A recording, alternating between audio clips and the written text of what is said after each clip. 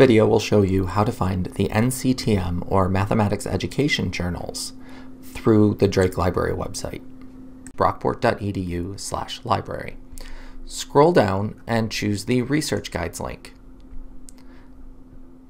Then choose Education. Lastly, click on K-12 Resources for Math. This page may be embedded into your Blackboard course, so that's probably a quicker way to get there. But I wanted to show you how to reach it from the library homepage in case you are not logged into Blackboard. This page is specific to math resources for K-12 and the NCTM publications.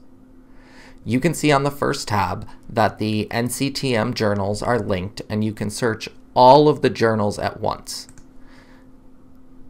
If you're off campus, you'll need to log in, and then you'll see an EBSCO search that has all of the articles from any of the NCTM journals.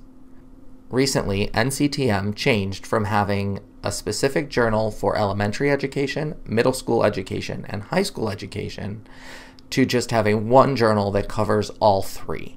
This search will let you find the article regardless of the publication it's in.